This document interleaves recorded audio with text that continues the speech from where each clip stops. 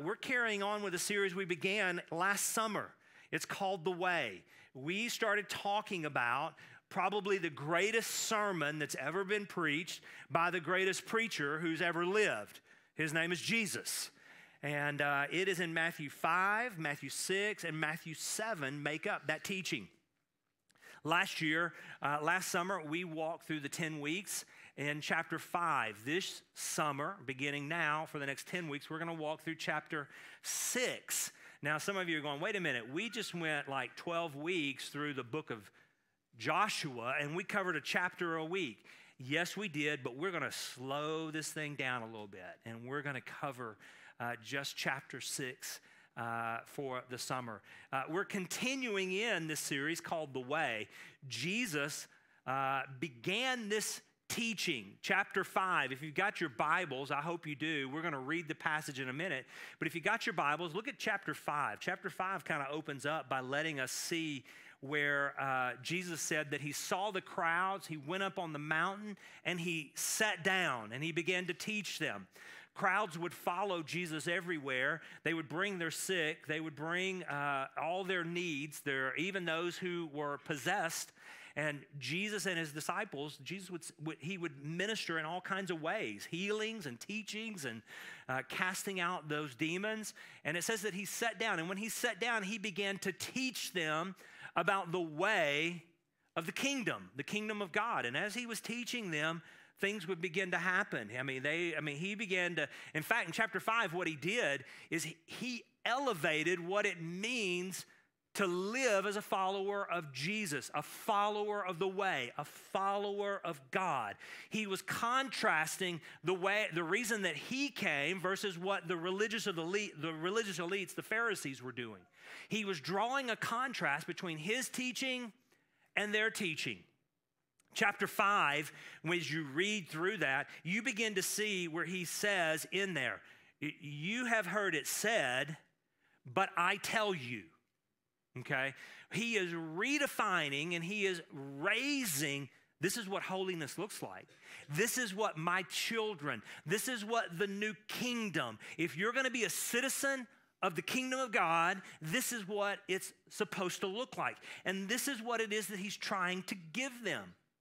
He's already told them, listen, you're being called in chapter 5. He's telling them, listen, you've been called to be salt and you've been called to be light. This is the direction that we're going to begin to see because he raised it and elevated it, and now he's going to show us in chapter 6. And I want to be real careful here. Jesus didn't write in, he didn't like speak this in chapter 5, verse 1. He's just preaching. So we're just picking up in the sermon flow. This is where he's been, and now this is what we're about to see when he starts to talk to us about the way. And I'm excited about this because for the next 3 weeks, he's going to be talking about the way of the heart. We're going to be able to see the heart and the motivation behind why we do what we do and the heart behind why we worship. And today, we're going to be talking about the way of the heart in giving. Now, some of you may be going, okay, hold on, are we talking about finances? Well, we're going to be talking about all kinds of things today because giving is more than money, right? More than money. And we're going to be seeing what is our heart behind what Jesus has called us to. So with that, we're going to read Matthew chapter 6, verses 1 through 4. And as we do, I want to invite you, would you please stand as we honor the reading of the Word of God? If you got your Bibles, open up there, turn them on, whatever you got to do. You can see them on the screen if you don't. Matthew chapter 6, beginning in verse 1. Jesus is speaking and he says, beware of practicing your righteousness before other people in order to be seen by them. For then you will have no reward from your Father who is in heaven. Thus, when you give to the needy, sound no trumpet before you, as the hypocrites do in the synagogues and in the streets, that they may be praised by others. Truly I say to you, they have received their reward. Verse 3, but when you give to the needy, do not let your left hand know what your right hand is doing, so that your giving may be in secret, and your Father who sees in secret will reward you. That's the reading of God's word. You can be seated. Listen, growing up, I was a little boy who, I was bigger than everybody else. I wasn't necessarily chubby boy, but I was tall boy. I hit growth spurts real early in life. So all the way through up to like ninth grade, I was bigger than everybody else. And then at ninth grade, everyone caught me and passed me, and I became the little twerp at that point. As a little boy in my hometown, I was in a small town where you could, there was no worries about being able to go out, ride your bike. I was a BMXer. Okay, guys, yes, we did have BMX back then. We did have that. That was there. And so I had a BMX bike, loved to ride around town. That's back when you could let your kids go right around town and there'd be no issues. My mom would go to work. I'd get on my bike and I would go. I was the guy in the neighborhood, being the bigger guy. I was kind of the ringleader. So all the guys, we would go to their house. Hey, come on out. Let's go. We're going to do this. It's almost like Sandlot. Y'all watch Sandlot? Is that kind of deal? We all wrangle up, and it was like I kind of would just say, hey, here's what we're going to go do today. Well, at our house where I lived, we had back another street. There was an old warehouse that had been demolished, and that old warehouse, it was just a huge slab concrete foundation was all that was left. And because it was in a warehouse, it was multiple levels of foundation. Well, listen, as a little boy, kind of ringleading, enjoying BMX, riding the bikes. You know what we would do. We're jumping everything. We're trying to figure out how to jump off things. Like we'd go and ride and we'd jump off this ledge here. We'd ride to the next one. Where the receiving ramp was, we'd ride your bike up. It was incredible. We'd do that for hours and hours. Now listen, though I was a bigger kid, kind of a ringleader, I wasn't really the smartest kid, all right? Y'all have heard of STEM? Listen, I was not a STEM kid, all right? We didn't even have a T back then, technology. It was just SEAM, really, science, engineering, art, and math, all right? And I wasn't good at any of those things. I was the type of kid that just, wanted to have a good time, ride my bike, enjoy things. I got the great idea. It was one of those, hey, watch this, guys, ideas. Listen, I've jumped off this thing enough. What if we built a ramp and then we could come up it and launch? Let's try that. Well, I told you I was not one of the smarter kids, so we built this ramp, and I didn't really realize that the higher the incline, the longer the run has to be to go up that incline, if you know what I'm saying. I see some heads shaking. You got what I'm going. It was too late, though. I was already in the middle of it. I'm at the back of that building, and I'm going crazy. But guys, you remember, you're like, I mean, you're killing it down there. And about 10 feet from where the incline is, I realized, this is wrong. This isn't going to work. I'm not going to be able to go up this thing. But it was too late. I hit that ramp. That board splintered. I hit the concrete. I went over. And on top of that, I didn't have my shirt on because I was going to be somebody big. All the guys know what this is about. All the women are shaking their head going, because either they have seen this with their own little boys or, handlebars break, broke my BMX, strawberry down my chest. It was, but I got up trying to be cool. Guys, I learned at that very moment, literally at that very moment, it doesn't pay for me to go, hey, watch this. That was kind of where I stopped trying to draw attention to myself. This is a little bit about what the Lord's trying to say here, because what he is doing is he is drawing out for us three things that I want you to see. Hopefully, I want you to write these down. We're going to engage with this. Three things that he's going to show us in this short 4 verses is that he's going to present for us a warning of worship. He's going to present for us a warning of worship. And then from there, he's going to bring us to the way of the world. He's going to say, listen, here's the warning, and then he's going to illustrate with the way of the world. And then he's going to wrap this thing up, I think, and we're going to be able to see with the way of Jesus. What does the way look like? The way of Jesus in here. You see, these people that he's preaching to on the mountain, all of them who had come, the end of chapter 7 says when he's finished teaching, they look at him and they go, he doesn't teach like everyone else. This is a man who has authority. He's telling them here, he says, listen, you're going to have a tension because, remember, Jesus was the agent of creation.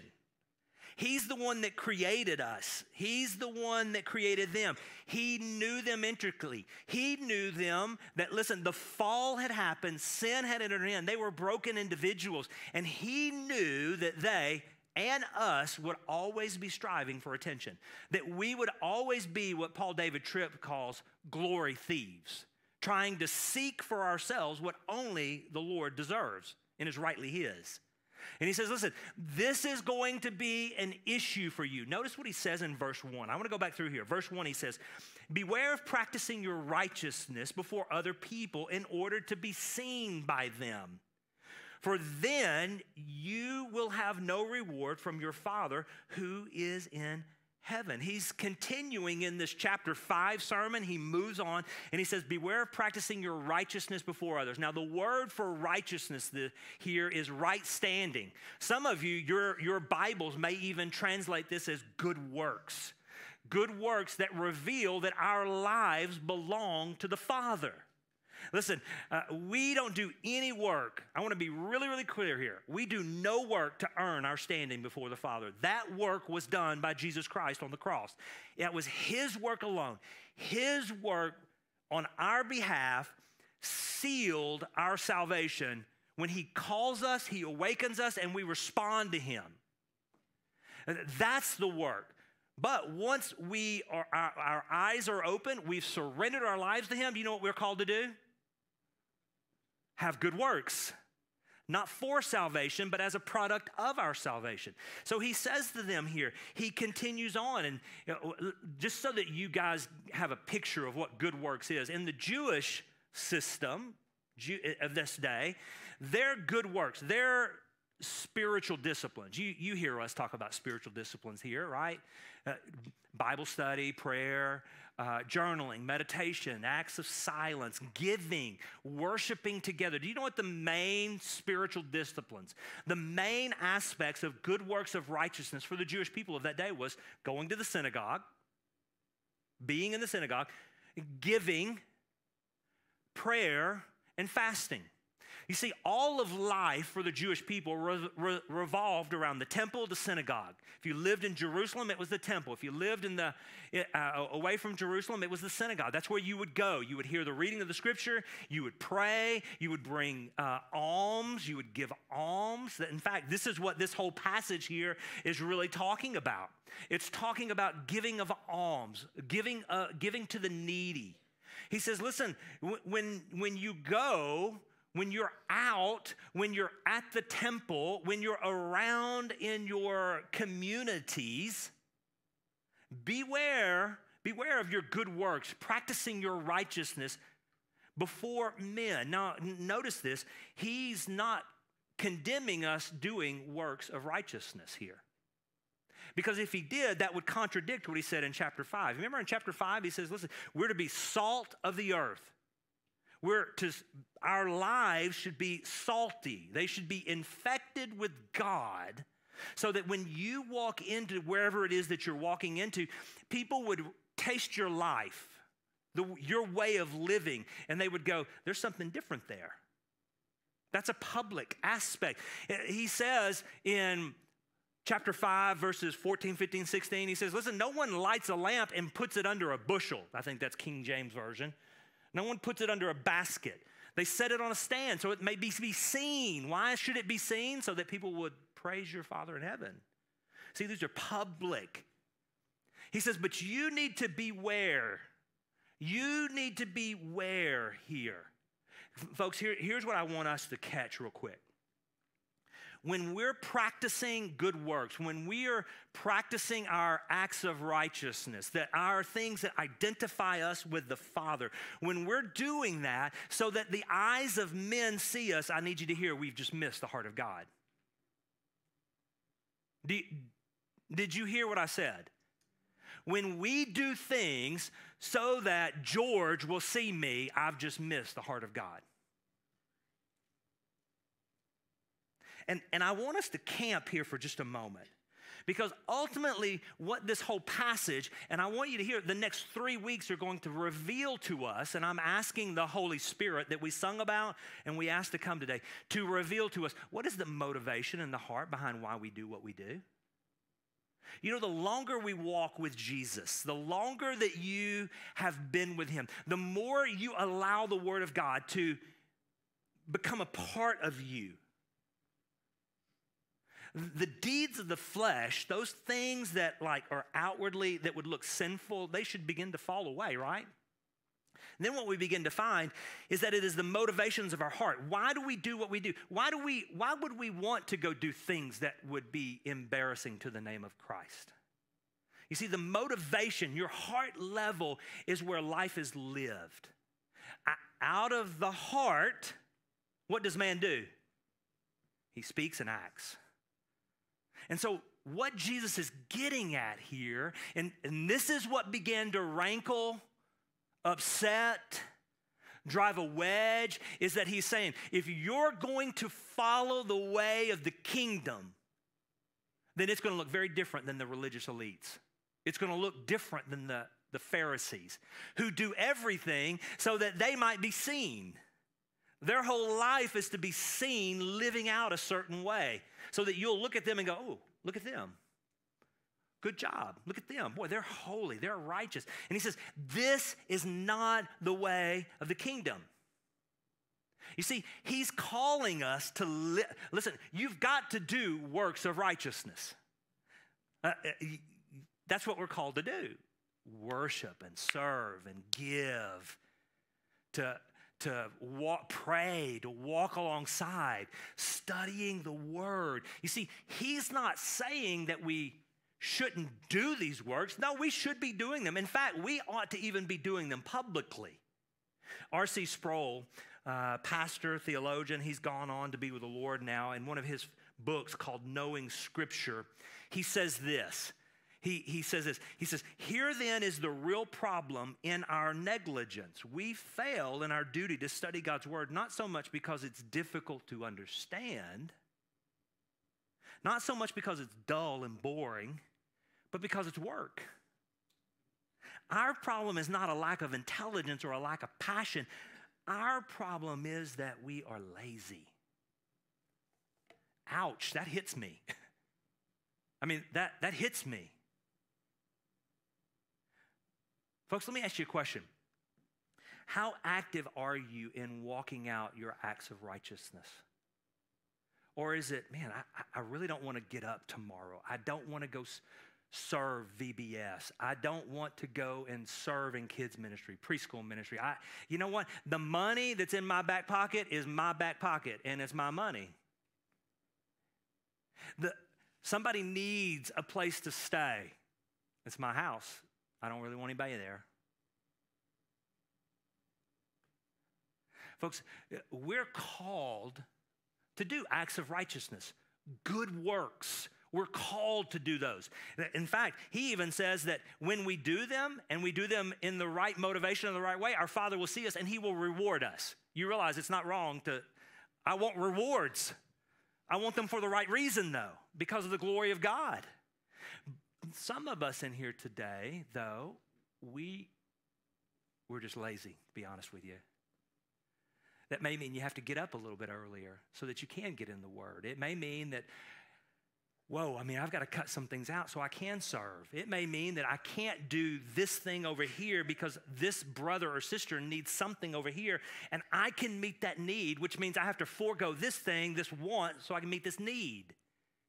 You see, Jesus is saying to us, no, listen, you need to practice your righteousness. In fact, we should even practice our right. He's not condemning practicing your righteousness out in front of people. I want you to hear this. I really believe that if what we say we believe in here, we lived out there, our world would be different. That's where amen should come in. If what we truly say we believe in here, we lived out there, Rutherford County would be different. It would be. You see, he's not saying don't practice works of righteousness. He's not even saying don't do them publicly. What he's condemning here, what he is calling out, is that we do them publicly so that Zion looks at me and goes, that's a boy right there. Yeah, you go, Kyle. You're doing them so that someone else will see, and you'll get the attaboy from them rather than, well done, my good and faithful servant. He says when you do that, you need to know you've already gotten your reward. It's over. It's done. True confessions. I don't know if you guys ever have struggles with that. You know, anyone who stands up here and gives leadership in any way has to fight against making sure that when you say, well done, boy, you did good, that doesn't terminate on us. We have to fight that. You have to fight that when you do something for someone else, you're not doing it so that they will think highly of you. See, it's they have to think highly of your Father.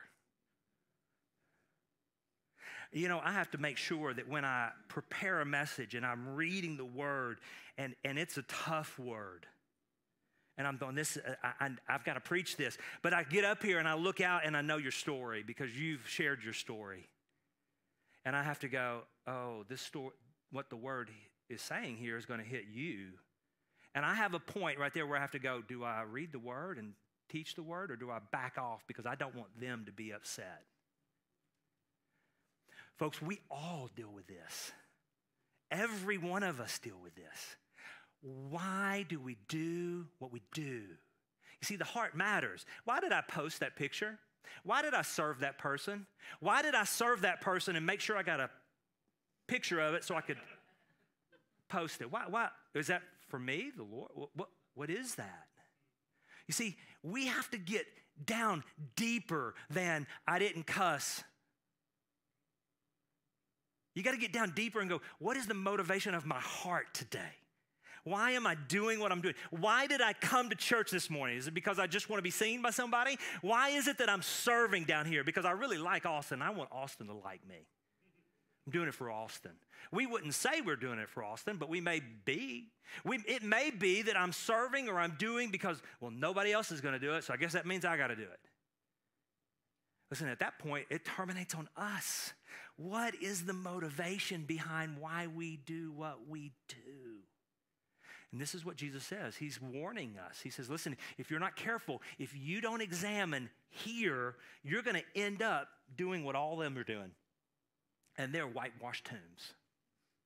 And it's at this point right here, this message, Matthew 5, 6, and 7, the Sermon on the Mount, it's at this point that the Pharisees begin to go, we got to get him off the scene. We got to kill him. We don't need him around. Some of you in here right now, you may be thinking, so does this mean that we can't congratulate each other and say, hey, good job, you did well? No. Listen, we all need encouragement. Listen, I love it when people come back and go, man, that was a good message. Thank you so much. And what I have to do then is I receive it and get in the car and go, Father, that was for you. Thank you, God. Praise the Lord.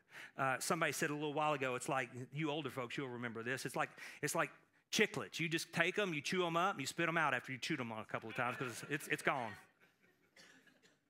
Listen, you receive, but then you have to turn that back to the Father because ultimately this is for him. It's for him. God, thank you. Thank you. So that he's warning us about our motivation. Look at the second thing, though, that he says there. The second thing that he wants you to begin to see is the way of the world. You see, he has given us a warning, and now he's going to present the picture with the Pharisees. Verse 2 says this. He says, thus, when you give to the needy, sound no trumpet before you, as the hypocrites in the synagogue and in the streets, as the hypocrites do in the synagogues and in the streets, that they may be praised by others. Truly, I say to you, they have received their reward. Jesus has said, listen, you go ahead and you practice your acts of righteousness. And now what he's going to do is he's going to drill down. He's going to get down deep about one of those practices, one of those spiritual disciplines. And he talks about giving to the needy. This term, giving of the needy, is really a term. And in fact, some of your Bibles may have it translated as almsgiving. Almsgiving in the Jewish context was specifically having to do with the giving money so that people who were poor, they were needy, they were indigent, they had benevolence situations, so that could be met.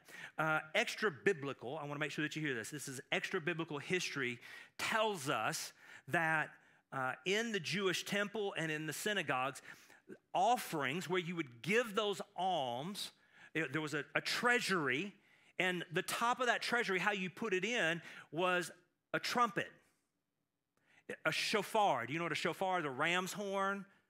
Those horns many times are curved, circular. They might be made out of brass. They might be made out of copper or bronze. And people would come in because their money was in coins. Especially if you were rich, you might make sure that you took a coin or two that you threw into that trumpet, and what would it do? Hit every side, all the way down. Everybody's looking. If you were really rich, you'd just take them all and just toss them in there, and it'd make a racket. Some, in these festival times, there would be people literally blowing trumpets, announcing. History tells us that there were, even in that day, people who would give large sums of money so that their name could be on the road or a plaque. I did this.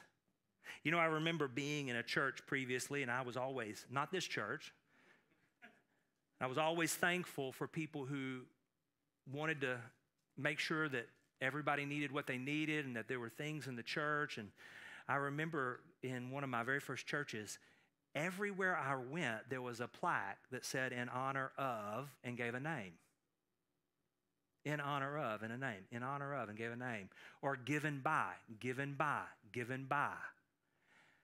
Folks, this is one of those things here where the Lord says, you don't want your right hand and your left hand knowing. This isn't about you. This isn't about them. This is about us releasing what it is that the Lord has given to us. Because when that happens, your reward has been met right there. You see, Jesus is preaching right here, and he is saying to us, listen, we should be giving. He is calling us to give. He doesn't say, if you give, he says, when you give. Folks, I am I ask you all the time, hey, don't forget, you make sure you be faithful with your tithes and offerings. You give your money. And you are generous. Oh, my word, you're generous. Thank you, thank you, thank you. We get to do the things that we do here because of us giving our money back to the Lord and ministry happening. Do you realize that because of that, we are able to meet needs when people have literally a physical need? We have people who come in who need food baskets. We have people who can't pay light bills. We have people in the body who they're in desperate situations, and the church can come together. I had somebody on the way in stop and tell me they have a situation in their life where they've been doing some fostering, and they said, if it were not for the body each and every week just bringing me things, I don't know what we would do. This is what the body does. I do nothing of that. You know what that means? Right hand and left hand, not knowing anything. We're just serving, and serving. Here's what, when you're trying to make sure that someone knows what you're doing, not only is it, I'm for the eyes of man, really it's like a bribe. Sinclair Ferguson writes this. He says, describing Jesus' teaching, he says, this type of giving, this is not a gift in the sight of God. It's a purchase. The man is not helping the poor half as much as the man is using the poor to help himself. Folks, some of you right now may be thinking, dude, he is coming at me. He is like, no, listen, what's happening right here what's happening right here is I want the motivation of our heart as followers of Christ, those who have been bought by the blood of Jesus, who have surrendered our lives to him. What I want is for us to do what we do for his glory alone. I'm not looking. I love it. And I want you to encourage me with attaboys and good jobs. But ultimately, one day, what I truly want to hear is, well done, my good and faithful servant. That is what we strive for. And that means that we have to fight the fight of that person and me wanting to impress that person, you wanting to be seen by that person, you doing what you do so that someone else will think more highly of you. You see, because when we do that, we're following the way of the world. We in and of ourselves have become the very thing and the very person that Jesus said, that's not the way of the kingdom. That's not how this should be at all. And Jesus introduces a word here that was not a word, it's not a biblical word, it's a word from the theater. He talks about these hypocrites. And literally what that means is, in the theater world, when there would be acting, in the Greek world, when there would be acting, they wouldn't depend on facial expressions. They would grab masks that were over-exaggerations. It might be a mask that had like a huge smile on it, raised eyes, big eyes, huge smile, a sad face, a perplexed face. And they would grab that mask and they would use it, not meaning that they were sad. They were allowing the mask to do the communication. And folks, do you realize that when we put on the mask of this is all for God, but really I want you to see it, and I'm living for your praise, not for the glory and honor of God, we become hypocrites.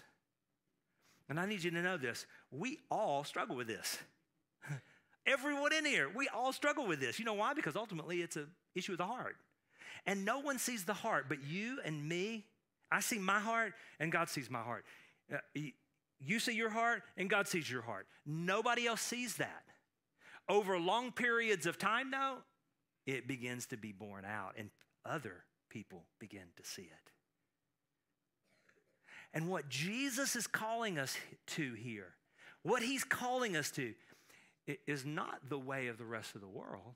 He's calling us to kingdom living. If we're going to be citizens of this new land, if we're going to say that we are followers and surrenders to him, then he's called us to be very, very careful how we live our lives. Because you can live for the applause of man, or you can live for the applause of God, but you can't do both. You understand that, right? I want to make sure I'm really clear here. You can't live for the applause of man and the applause of God, or the approval of God. Those things are, at some point, those things are going to rub up against each other. Usually it's with each action. And you, me, why are we doing what we're doing? So he's given us a warning. He showed us the way of the world. Now he's going to show us his way, the way of Jesus, the way of the kingdom. Look at verses 3 and 4. Verses 3 and 4 says this, but when you give to the needy, notice that he says when you give, not if you give. I want to draw that right there. Normative Christian life is that we are generous people. We are givers, not just of our finances, but of our possessions, of our time. That is normative Christianity. I don't understand how when Jesus gave everything, laid his life down, we would think, I have to give nothing to this. If that were in a human relationship, there would be divorce quickly. You understand that, right? Thus I digress. Let me go back here. But when you give to the needy, do not let your left hand know what your right hand is doing, so that your giving may be in secret, and your Father who sees in secret will reward you. The New Testament life is clear. The New Testament life is clear, is that we are giving people. That we give the best of our money. We give the best of our time. We give the best of our day. We give the best of our effort. For some of you right now, that may mean, yeah, I need to start being more generous with my money. For some of you, that may mean I need to start, you're generous with your money, but we need your time also. I served a church in Houston, Texas, and it was a very affluent church. I did something there that I thought I'd never do. I had to stand one day and say to the church, I don't need any more of your money, I need you. Your money, I've got to have you. Folks, we need to give the best of our money. We need to give the best of our time. We need to give the best of our efforts because we don't work as unto each other. We work as unto God. For some of you in here, you're in a sorry job. And the reason it's a sorry job is because you've got a sorry boss, just to be honest with you. But I need you to know, I have to be reminded at points in those times that I don't work for this person, I work for this God. And I work as unto him. And when I work as unto him, I let my light shine. I become the salt of the earth. My light is put on a pedestal. And you know what your workers around you begin to do? Why do you do this when he or she does that? Because I don't work for him, I work for the Lord.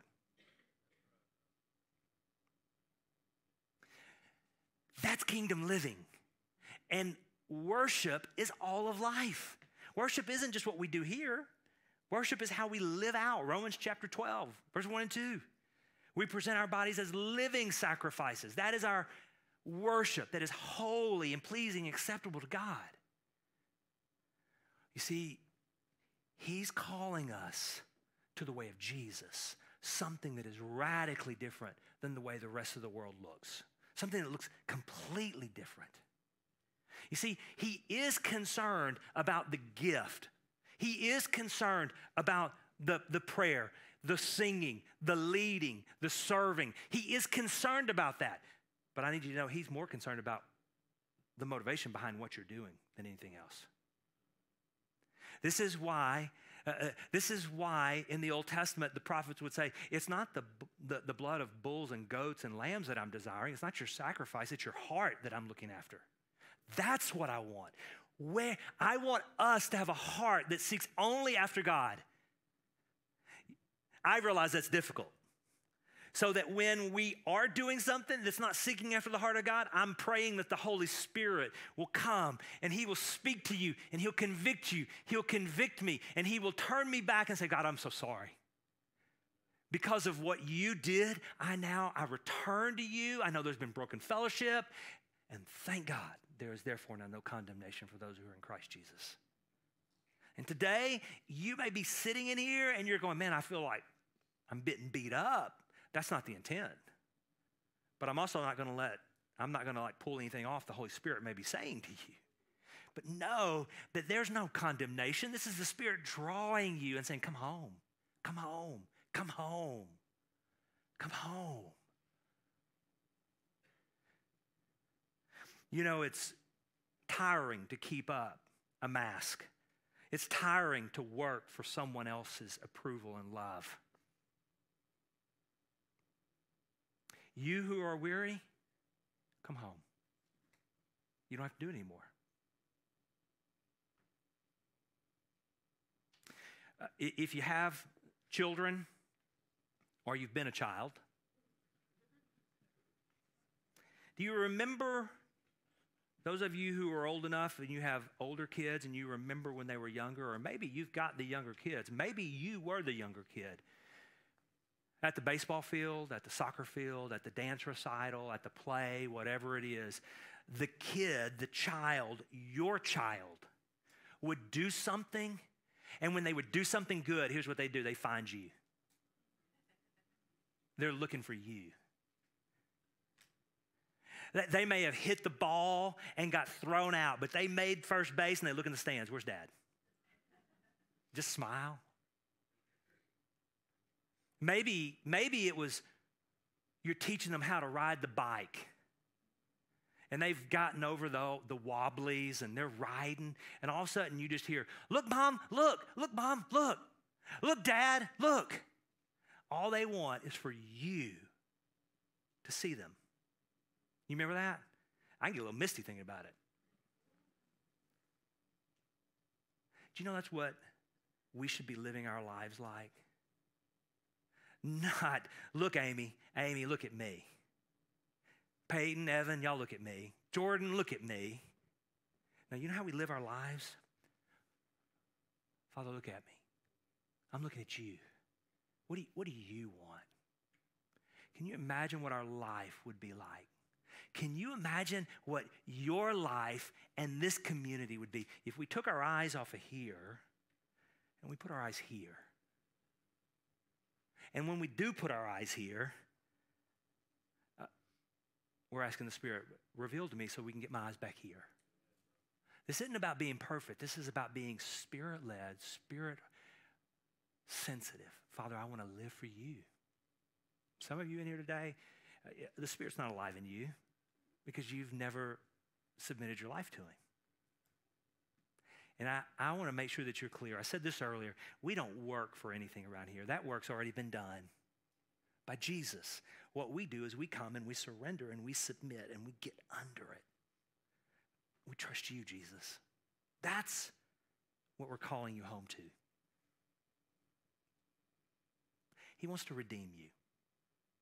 He wants to change you. He wants to take out your heart of stone, that old hard heart, and He wants to put a heart of flesh in, one that beats. Bum, bum, bum, bum, bum, bum.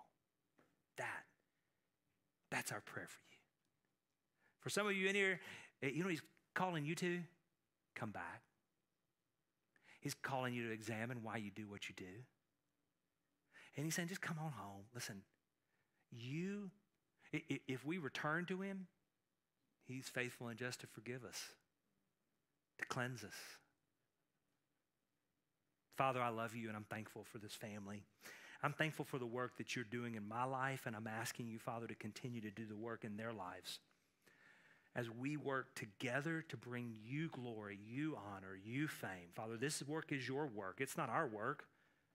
Yet at the same point, you've called us to join you in it. And so, Father, I'm asking that today, as we sing to you, as we pray to you, as you give us opportunity around this altar, as you give us opportunity across the aisles, Father, would you draw, Holy Spirit, would you draw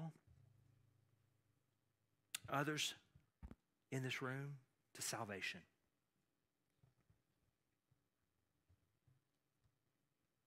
I'm asking, Father, that you would open the eyes of your followers in here to recognize, to examine deep within, where's my heart? What am I looking for? What's my motivation? Why am I doing what I'm doing?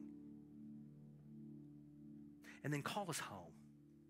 We thank you for forgiveness. We thank you for your love. We thank you that you are one who is long-suffering. You are steadfast in your love. And as your children, you welcome us home.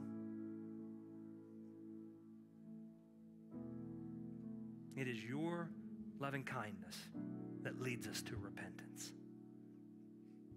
We magnify you today, Jesus, and we want to do whatever it is the Holy Spirit is asking us to do. May you have been magnified today. In the name of Jesus, we ask these things.